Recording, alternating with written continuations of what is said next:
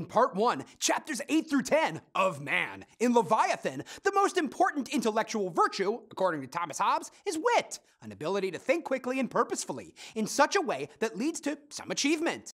He also discusses the qualities of good judgment, discretion, and fancy, which falls somewhere between creativity and imagination in meaning.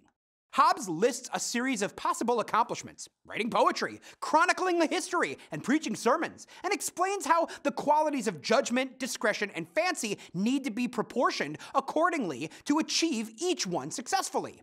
Those who exhibit too much fancy without proper judgment appear mad. Hobbes claims a person's passions are at the core of who they are, and that different life experiences, education, and physical compositions are the reason people's passions differ.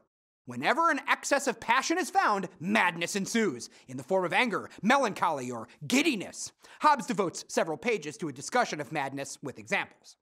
Hobbes distinguishes two kinds of knowledge. Knowledge of fact is sense and the memory of what has been sensed, and he deems it absolute, and history as the only subject that falls under this type of knowledge.